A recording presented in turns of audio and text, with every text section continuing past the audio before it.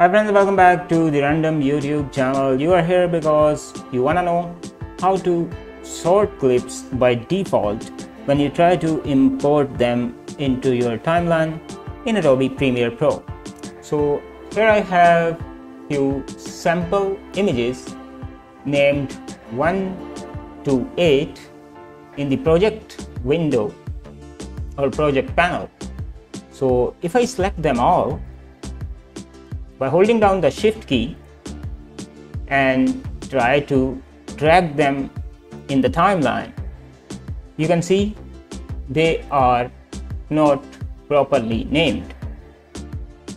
What the hell is going on here? So I messed around with so many things and finally found a solution. So if you look here, the clips are basically sorted by name, but right now they are sorted backwards. So the first file here is 8.jpg and 7.jpg and so on. So let me just press the Ctrl Z to undo the import. Click this sort name button once, so it will be sorted forward this time. So now we have 1, 2, 3, 4, 5, 6, 7, 8 as it should have been.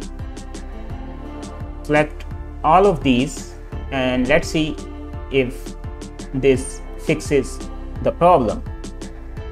So here you have it: 1, 2, 3, 4, 5, 6, 7 and 8. So that's how you can import clips sorted into the timeline. But still, if somehow it is not working for you, then all you need to do is create a new bin by right clicking in the project panel and click new bin.